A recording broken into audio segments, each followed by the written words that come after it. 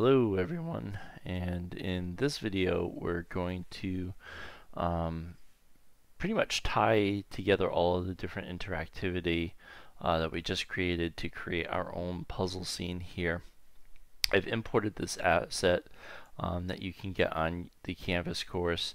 It's this puzzle room FBX. I'm just going to rename this real quick because I have a duplicate inside of my folder here. And pretty much this is just the model that was created in 3D modeling software package. It's separated into different parts, and what we're going to do is make it so that when we drop our objects on the different plates, it'll open the doors. So it's going to combine a bunch of things that we've done with interactivity as well as some animation, so to be able to animate objects within our scene, to open doors, make different events get triggered by the interactivity that we're creating. Because a lot of this stuff is event driven. I mean, everything that we do is in games is event driven.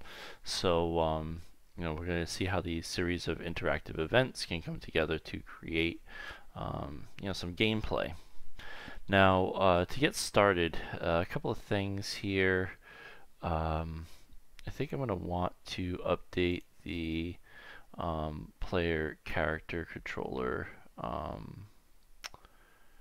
prefab here. So what we'll do is we'll open up the prefab here, and main camera and the ground check aren't here. We've got overrides on, and what we're going to end up doing is applying these new overrides to the original prefab. So I'm going to go to apply all, and what they'll do now is if I hit open, you'll see now the object holder and the raycast script from player is now on that prefab. Okay, and this is the new prefab system in Unity, where it allows you to edit prefabs in a separate area rather than inside of your game scene, and it's pretty helpful. But I still end up, reverting back to old workflows because I've been using Unity for so long. Okay, so to get this started, we're also going to prefab the pickup object. So I'm going to take this, I'm going to throw this in the prefabs folder. I'm going to throw the trigger plate in there. I don't think we're going to end up using it though, but I'll throw that in there as well. And I'm just going to save this scene, and I'm going to create a new scene. So I'm going to go to File. Actually, no, we'll just do it from the project panel like we have been. So I'll select the scenes folder, go to the plus sign, and then click on scene, and I'm going to call this puzzle room. And we'll open this up inside of Unity. Alright, so we have this in there. We'll get started by dragging and dropping the puzzle room into the scene. And I'm just going to reset its position so that it's in the center of the world here. There's our puzzle room. I might adjust the directional light a bit here so that we get more even lighting here, so it's not casting part of the scene in shadows.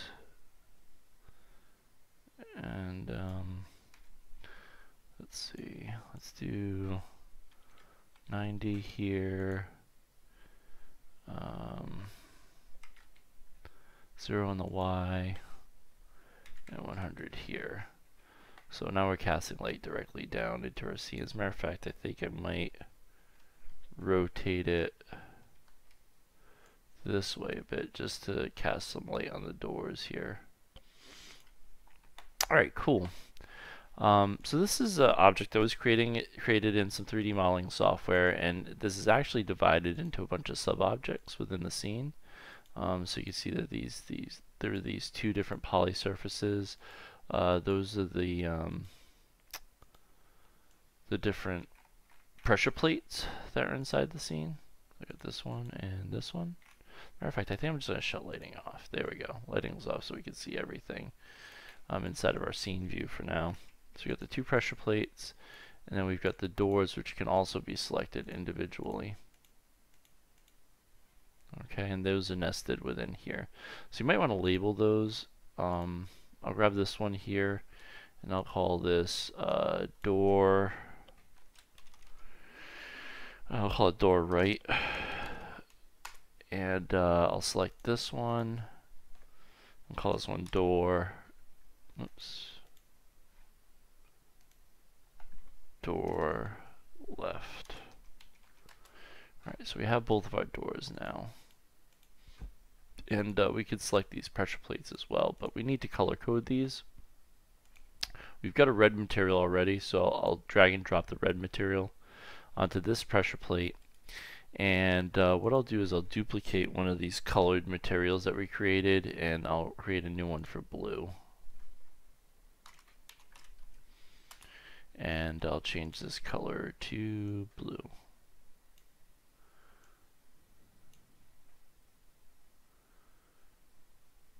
Okay, and I'll drag and drop blue onto this pressure plate. Alright, so we have two pressure plates now. We also have our pickup objects, so I'm going to drag those into the scene. Move these around a bit.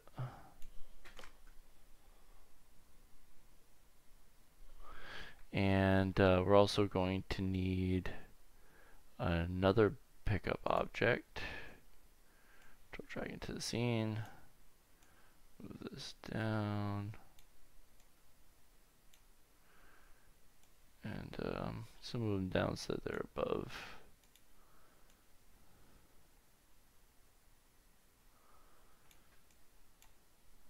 And what we're going to do is I'm going to color this one blue.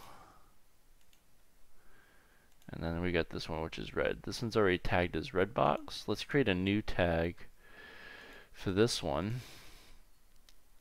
And we'll call this one blue box.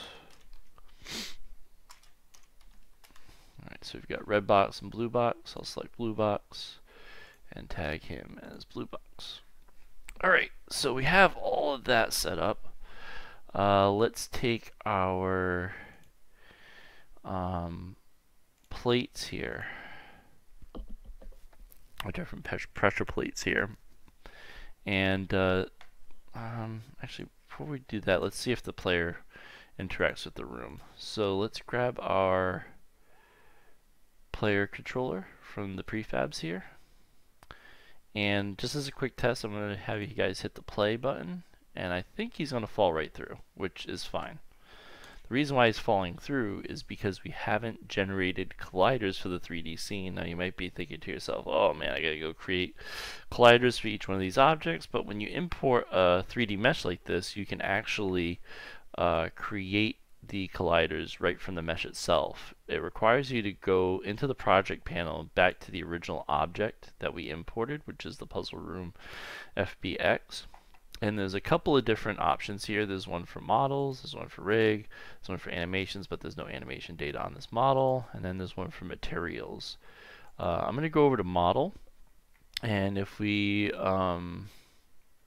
look through the list of options here, where is it? There's an option here for generate colliders. So I'm going to click on that, and then go down to the supply button here and click apply. Now what that'll do is it'll generate colliders for all the objects in the scene. So now if I hit play, we shouldn't fall through the floor. Yep, and there we are. We landed actually on top of the pressure plate. So we're probably going to want to move him into more of an appropriate area inside of the scene. So I'm going to grab him, move him here, and I'm also going to move him down a bit so that he doesn't fall all the way from the sky. And I think the next thing I'm going to want to do is delete the main camera. We're not going to need that main camera in the scene because there's one on our player. So if I hit the play button, should be able to look around here. And if I pick up these objects, oh, we don't have it set up yet to pick up the objects, so we're going to have to set that up as well. Alright, cool. So we have the pieces in place to start setting this up. So let's figure out why we can't pick up these objects at the moment. They both should have had the pickup object script on them.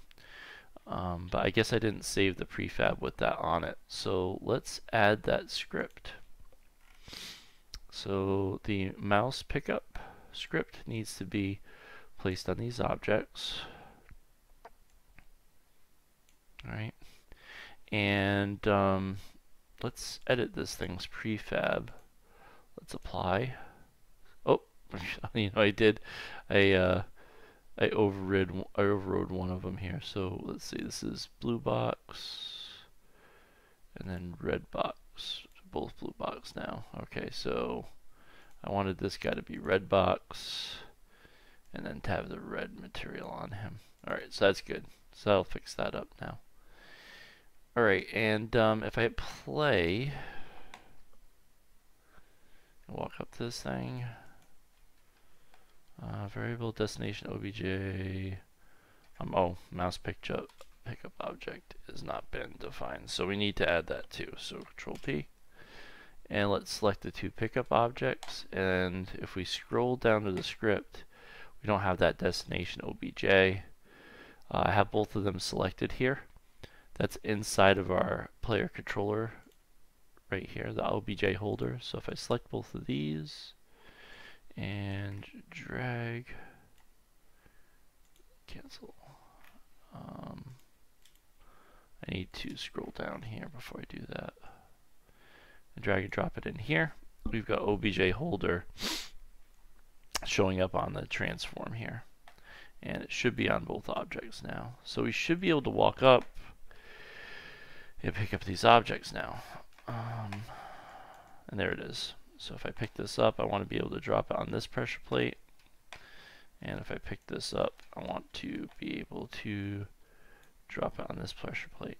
That's saying on the side. Variable here. Why did it say that? Oh, it looks like I have duplicate scripts here on pickup obj1. So it must have happened when I created that prefab. So I'm going to remove the component and make sure that they don't have duplicate scripts on them. So that's why I was getting that error there. Alright, so the next thing we're going to want to do is set up our trigger script on those two pressure plates. So to do that, let's select those objects in the scene. Select this one, and I'm going to focus in on it. And it has a mesh collider on it, but what we're going to do is we're going to add that box collider component that we did earlier in that other video. And I'm going to edit this box collider so that it sits above.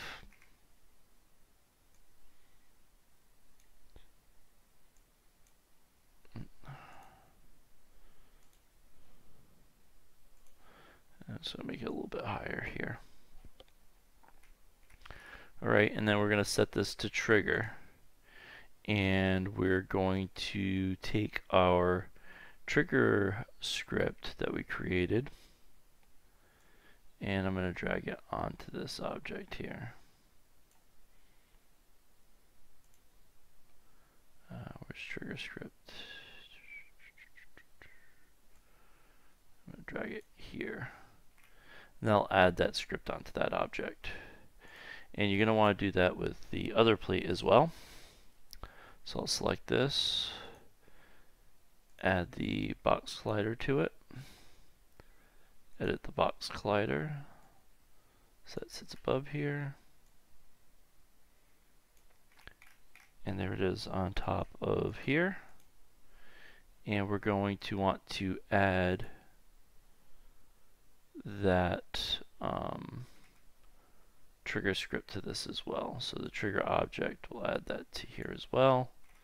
And there it is there.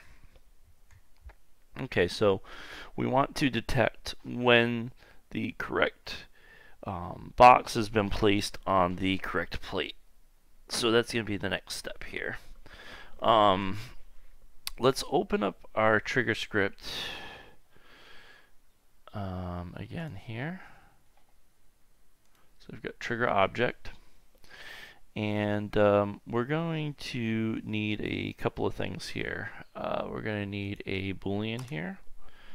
And I'm just going to create a public bool, and this is going to be for the red block.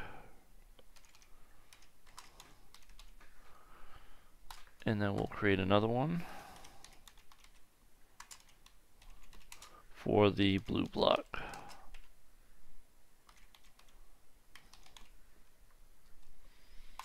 Alright, so we have red block and blue block. And what we're going to do now is we're going to, in the update function, check to see if the block is sitting on the correct platform here. So what we're going to want to do is check to see which block is which, if they're staying on the trigger or if they're exiting the trigger. So what we'll do here is inside of our onTrigger stay, I'm just going to delete the debug log code that we had earlier, and I'm going to create an if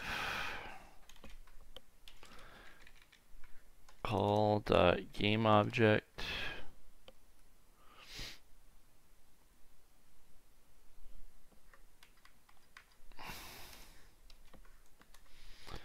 tag,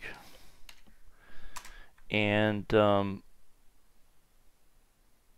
what we're going to want to do here is have some sort of variable that labels which tag is which. Because since we end up using this script on multiple pressure plates, we don't want it so that if the player puts the red block on here, and it's the blue pressure plate, it still triggers the correct result. So what we're going to need here at the top is a string. So we'll create a string. We could do this in a couple of different ways. We could create an enumerator from the tags and so forth, but we'll just do this as a string, and we'll call this obj tag. And I'm going to make this a serializable field. To make this a serializable field, you create a set of brackets here, and you put in serialized field. And what that does is it makes this variable public in the inspector in the Unity editor, but it's private to this specific function. So it can't be used outside of this function. So we're going to check to see if the GameObject tag is equal to the tag that we're looking for, which is obj tag. So we're just going to type this in inside the editor inside of the GameObject. So if it's equal to the obj tag, we're going to have a condition here where we will then let it in and flip these booleans to true. So we're going to look for call.gameObject.tag. So we're going to check to see which color it is. And if it's equal to red box,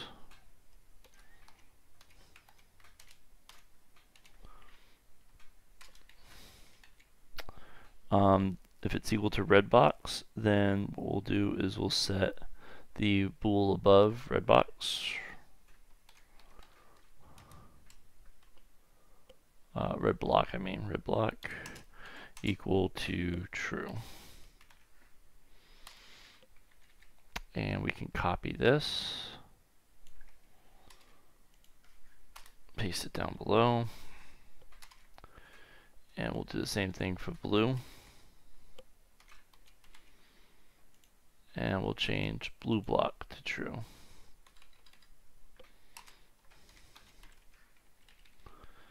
And if we copy this entire if statement, we can then put this in the exit for when we remove them, or if they fall off, or whatever. So what we'll do is we'll set this to false.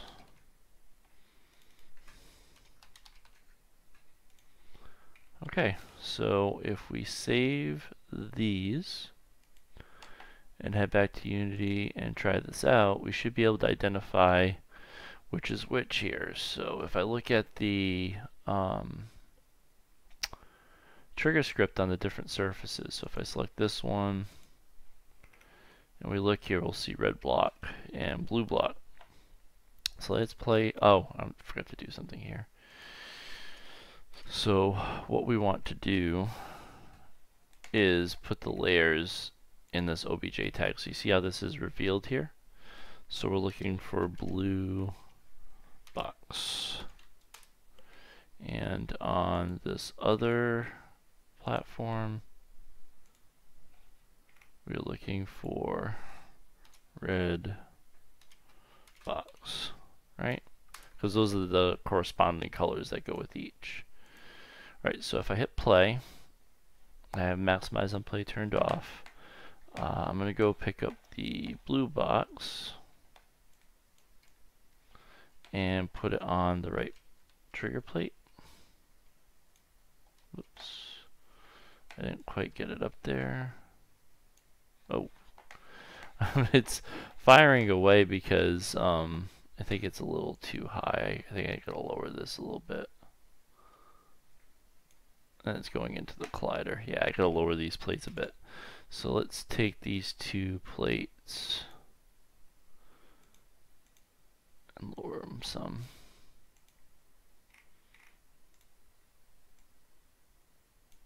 Try this again.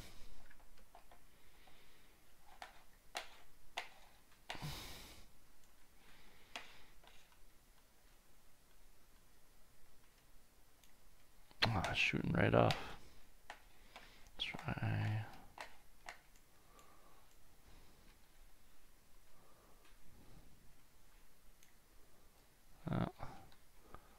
Oh, alright. That's interesting. Did I not set that one to trigger? Let's see, where's the blue plate here? Yep, that's the problem. So the box slider wasn't set to trigger. So basically what I was doing was I was putting the object right into the box slider, and when I would let go and it would activate the rigid body again, it would just make it fly off into space. So you want to make sure that those box sliders are triggered. And I'll do that for the other one just to make sure. I could have sworn I set that. Maybe when I did the prefab earlier it messed it up. So let's look around here. Pick up the blue object, put it on the blue plate, and let's see here. Doesn't seem to be triggering anything here.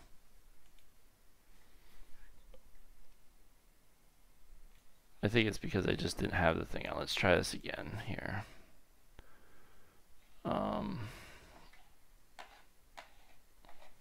I forgot I didn't have any debug logs in there. Alright, so let's move up close to this, pick up the object, and drop it on the plate. And I'm just going to hit escape and select the plate. And if we look here, blue block is checked off. So now we're seeing the result of the trigger script working. What I'll do is I'll now grab the red block, pick that up, and drop it here. And if I check out the red pressure plate, red block is checked off. Cool. So in this video we set up the puzzle room scene. In the next one what we'll do is we'll set up the animations so that the doors animate. And last but not least, there is a inside of the door here, what we'll do is we'll create a switch so that when we select the switch it'll open the doors after we have the correct objects. Alright, so we'll see that in the next video.